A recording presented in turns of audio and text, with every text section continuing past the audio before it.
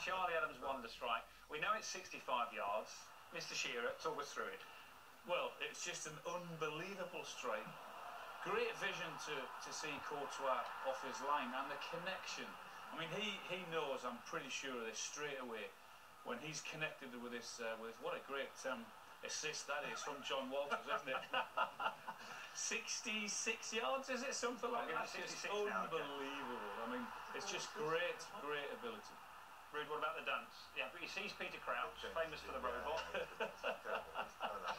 He's got a good left foot, but he's not got a good like dance. A funny guy as well. It's a great strike. And the thing is also the vision, because he looked up, and I think he knew a couple of times that he was out of his goal. Yeah, he said afterwards that he'd been looking to see Courtois off the line throughout the game. I think they know it before the game. You know the position of the goalkeeper. Best long-range goal in the Premier League you've seen, do you think?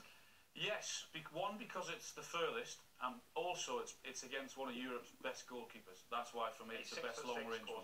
Well, I think we need a vote on this. Let us know what you think. How does Charlie Adams' goal compare to some of those similar from a distance out from goal? Here are your choices.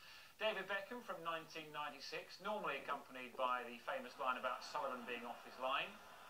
Xabi Alonso against Newcastle 10 years later. Steve Harper lost his balance a little bit with that one.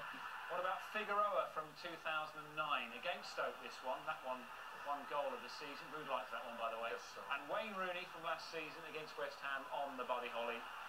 And one more reminder, I think we need 66 yards. Charlie Adams against, as Alan says, one of the best goalkeepers in Europe in Courtois. You can have your say by voting on the BBC Sport website or by tweeting the hashtag of your choice to BBCMOTD.